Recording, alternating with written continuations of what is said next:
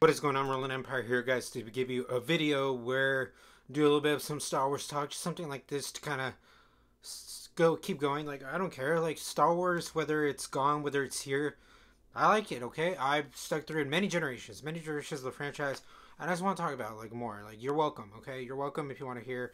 I just want to talk. I just want to talk about what what goes on. Just what I think, what my opinion is, and I just want to say, like, seeing now how it's been the time that it is now and how certain things can be, like, I gotta say, like, I still enjoy Rogue One no matter the situation. I can admit certain things like the characters, I wish the characters could have been a little bit more fleshed out, but hey, it's in the lore now. In this sense, it's in the lore where this has been done, and at least with these characters, I like how they were given certain amount of background.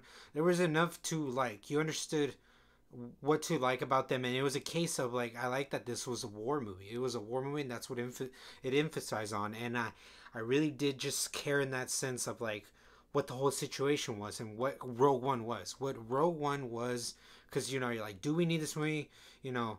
We did need this movie. That all this kind of stuff. It's nice to, at the very least, that how it respects, how it ties to A New Hope, how it still is its own thing where it's flesh. It's flesh. You don't need to see it, but if you want to see it, go ahead. It's a nice companion piece kind of thing, and it's just still a good time. I like how the lore is, how it gives you these universes, these environments, these worlds. Seeing how you get the beaches, how you get, like, the dirt kind of, like, town cities, like what we come to be familiar with. There's enough where it's like a lot of it is new, a lot of it is familiar.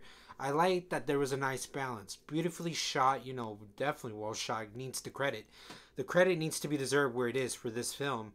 I like the way the look is. I like whether it's CGI, whether it's real world life settings, locations.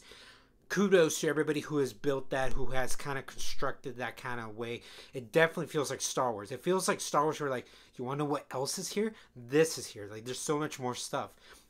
And yeah, like, there's a bunch of, like, we gotta jump into places kind of thing, but, like, jumping to all these places, like, I like that at least fine. It's a bit of a rocky start, but then it's interesting, and then it flows. It flows the way it should. And there are certain parts, like certain, still the middle part drags a bit, but then we kind of get paid what goes on with the third act. But I really do enjoy the first act, at least where it felt, again, it feels Star Wars. It feels like Star Wars where we need to go to what our quest is in that kind of way. But then the third act, the way it pays homage, it gives its own twist, it does its own new spin. It's refreshing to see.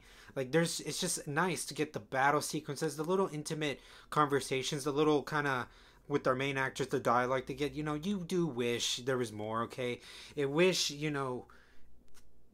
again, also from Star Wars, there's a certain establishment, a certain ground that has been set the bar.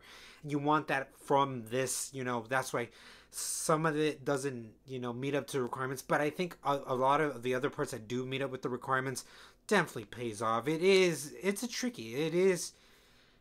understandable if you don't like the movie. It's understandable if you do love the movie. I fall more, not too much in the middle, more on the good side, but still in between. Like, yeah, so it's like between the best good side you can, in the middle. That's where I see it. That's how I admire this whole film. That's how I'm so grateful for the film. It was enough to just it didn't it was dealt with respect. It was dealt with respect at the very least, and you can honestly say that, like, it was a nice vision. It was a vision where it was like, it felt Star Wars.